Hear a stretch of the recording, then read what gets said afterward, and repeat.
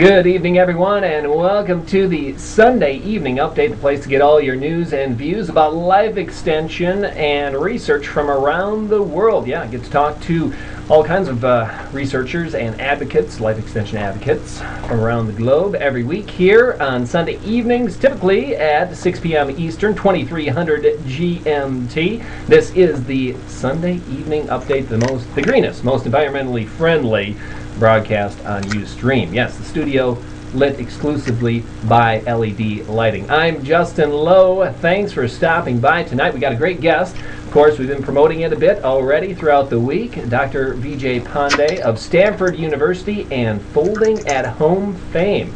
Yes, he'll be coming up in just a couple of minutes. First, I want to go through a couple of updates. We do have now approved a matching fund. Some of you may have been following this.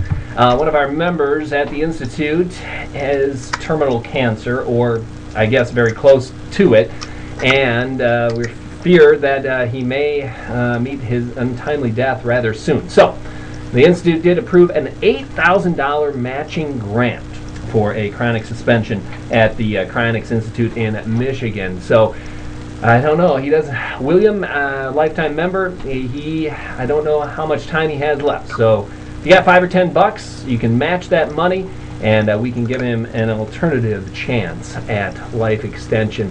So be sure to check that out in the Immortality Institute forums. Also, I want to mention that we do have director elections going on. And this, of course, goes on until February 8th. It's a month-long procedure here.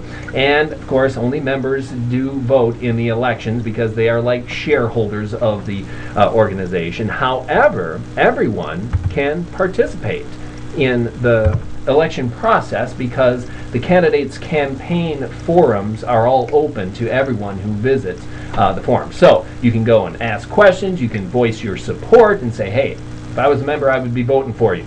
So here's a list of the 7 people who have accepted nominations for directors. We are voting for 4 new directors in 2009. So be sure to keep an eye on that. You still got quite a while to vote.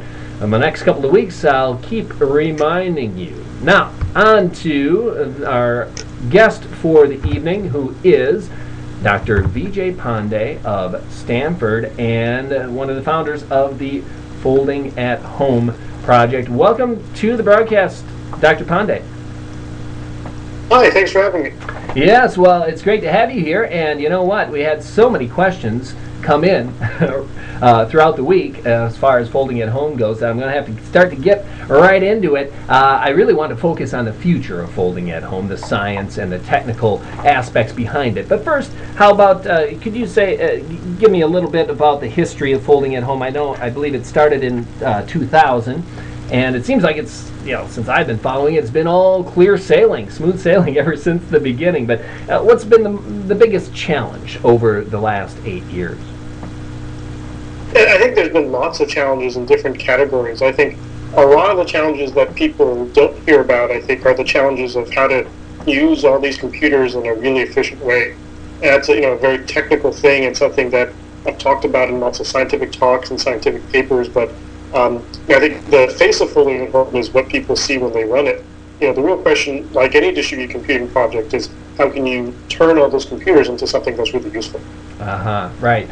And as far as your expertise in the folding at home, I've seen you speak a couple of times on the project. Is yours more of the biochemical background or more of the computing background, your contribution?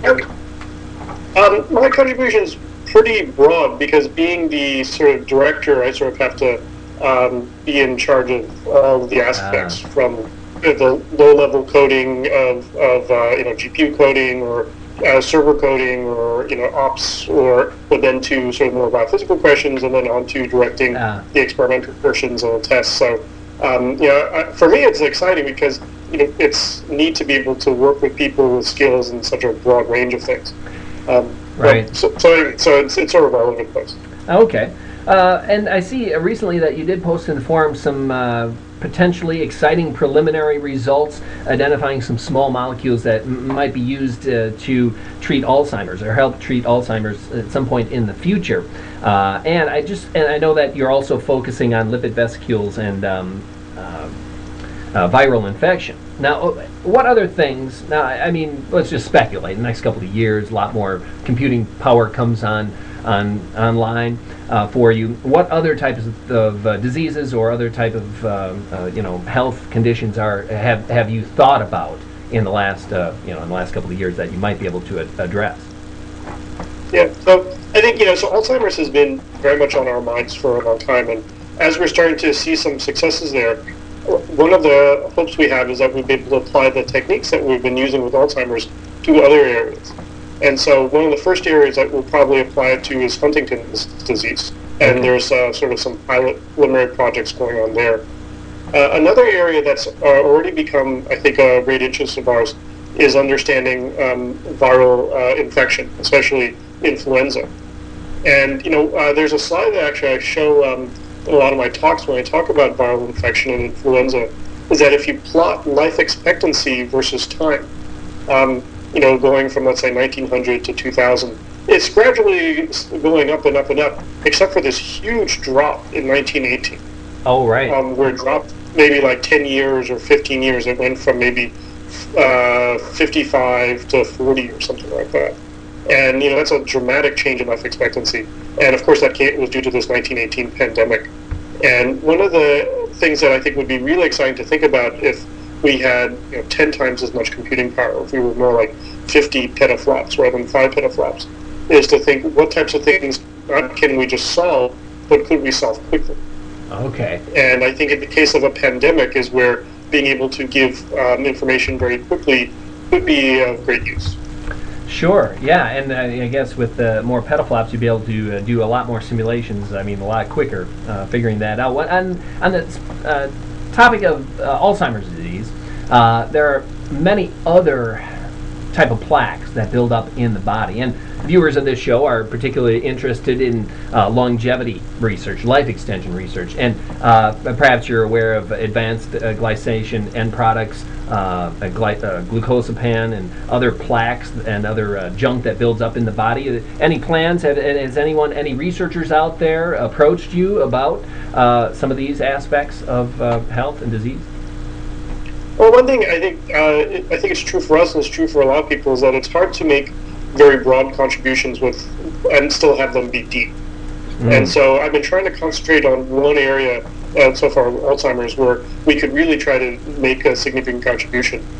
So I should admit that my knowledge in some of the other areas is just very sort of preliminary and very basic. So one of the interesting and deep questions is whether the types of plaque buildup in Alzheimer's is something that is a generic effect, that when we look at all these other protein-misfolding diseases, are they all related in some way? Or is everyone different? Yeah, and I think this is going to be a big challenge. And my guess is that they're all different. Yeah, my guess is that as well, that they're all different. I was just wondering, perhaps there are enough similarities between Alzheimer's and plaques that cause diseases of the brain and other misfolded proteins and plaques that occur elsewhere in the body. So anyway, I'm hopeful that perhaps Folding at Home in the future might be able to delve into some of those things. And we did have a question from the audience that came through, and it kind of goes with one of the questions on my list. It has to do with some of the technical aspects of it, and that is was asked whether or not you're working with Microsoft to have folding as a built-in program in Windows, such as it was built into PS3s. Perhaps NVIDIA could build it into their, somehow build it into their GPUs, things like that. Are you working with any other companies like you did with PS3 and Sony? Yeah, we're definitely looking into various possibilities like that. I think I should mention right now that Folding Home ships with all ATI graphics cards. It does. We're working to do something.